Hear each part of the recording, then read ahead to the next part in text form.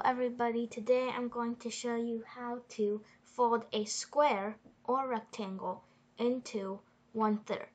So thirds. So let's say we have our square and we want to split it into, we want to find 1/3 of the square, like what this thing is. So, well, what we can do is, let me remake our square because it's kind of bad. What we can do is, first, we have to get our square. So I'm going to use lines. And then, now that we're done with our square, we're going to, first, you can actually do this by folding. You first connect a diagonal. It doesn't matter which diagonal, but later on it will matter. So let's just assume that we're folding this diagonal. Then you will fold this this half right here. This doesn't look like half, but it is half. And then lastly, you connect this point and you fold it over here, so to the corner right there. And then we see that this point right here where they intersect, if you fold it over, this point right here, this point in the middle is where your line should go through, and then this is 1/3 of your square or rectangle. You can also do this with a rectangle. So why does this work? Well, let's go back to our square. So let's go and make our square nice and good.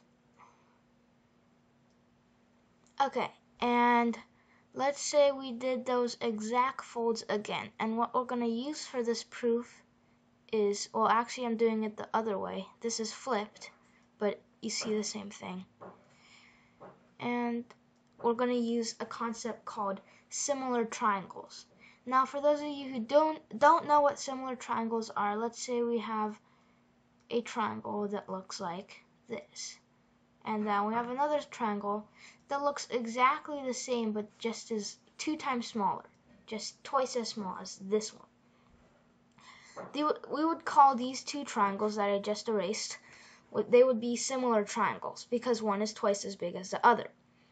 And so the facts about these triangles, let's redraw these triangles, and say this one, say this triangle is twice as small as the other one.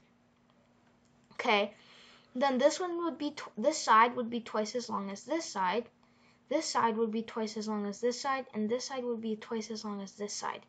And also the heights of the triangles are also the same, are also in a ratio. So this is 2 times this, and that's going to be very important when we're proving this. So let me just erase this and go back to our diagram right here. And these 2 triangles right here, you may notice are actually similar. Now, some of you may not notice it immediately, but if you know the AAA triangle similarity theorem, then you know that these 2 triangles are similar.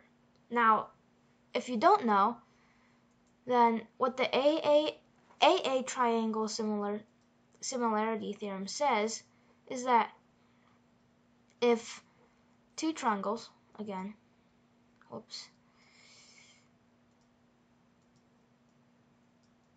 2 triangles again, and what it says is if their angles are all equal, or just at least 2 of the angles are all equal, then these 2 triangles have to be similar. And we know this is true because these 2 triangles, these 2 angles are equal. Let me just take my pointer out. These 2 are equal, and these 2 are equal, and these 2 are equal.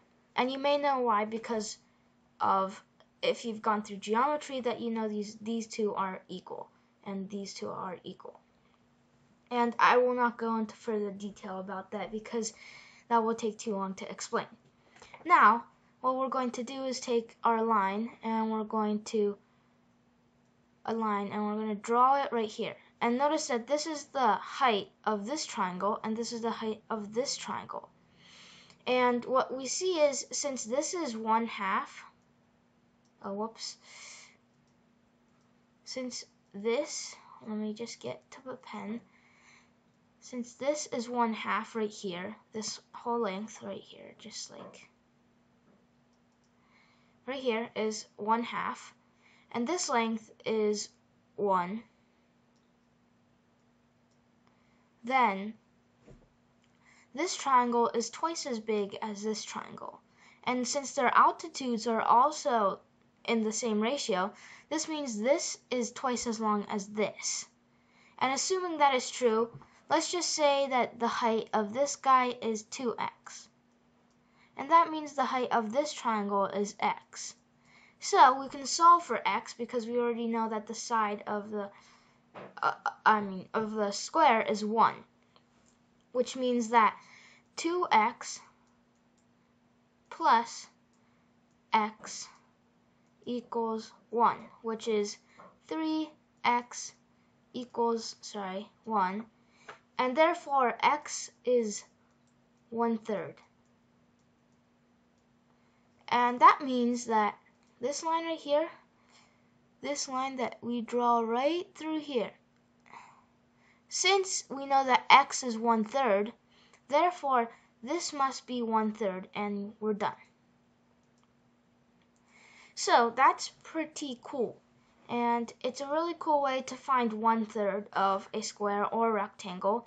Even though we haven't proved how to do it with a rectangle, you can go and use the same method and also prove how to do it for a rectangle.